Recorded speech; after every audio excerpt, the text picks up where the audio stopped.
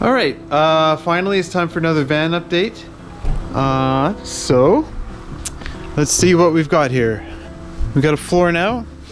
So we left a little extra here because the kitchen might come over this far. But we've added some trim here. We're using vinyl flooring. I've also got a little time lapse of me laying the floor down. I'll just show you a bit of that. So in the last video, we had just finished putting the insulation on the floor. Here you can see that we put plywood on top of that, and we basically just glued it down, and then filled the seams with like a wood filler. Here you can see I'm laying down like a specific adhesive for vinyl flooring. We had to basically cut our vinyl into two pieces to get the grain to go along with the direction of the space.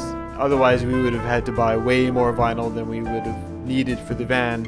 So yeah, but that meant it was two pieces. So at the end here I'm just using a special adhesive that basically joins the vinyl together. And now back to the future. We've added the ceiling, but this will come down again. We'll probably paint it. We also have to put some lights in here, and so we'll drill those out, do the wiring for all that stuff. And then we've also got a bit of furniture in here. So we finally got our bed platform, so we're pretty stoked on that. Basically we've used what's called plus nuts to basically, plus nuts go in a hole and it expands from the back and allows you to have a threaded, basically like a nut that you could thread a bolt into. So basically that's how all these are attached. But as you probably saw in the back there a little bit, our showpiece is the bike tray. Maybe Yuka, can you show the?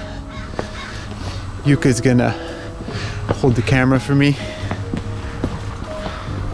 So obviously with the bed here, it's gonna suck to like reach in there, like it's below head height. So we've put the bikes on a tray, and the tray just slides out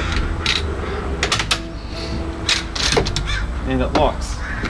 And then we've got these really cool mounts here.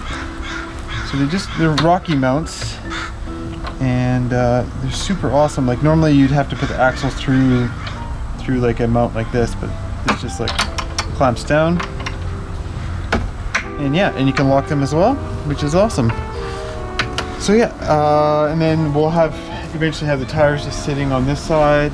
We'll be able to put like our bike gear and stuff underneath, and then we've left the front open so we can just like sweep it out, because obviously the bikes are going to be dirty. So yeah, and then yep, you can just slide it back in by unlocking, and then it just clicks back into place. It's not going to slide out when we park on the hill. So yeah, that's the update so far. It's going a little slower than expected, but still really exciting to work on. So yeah, thanks for watching.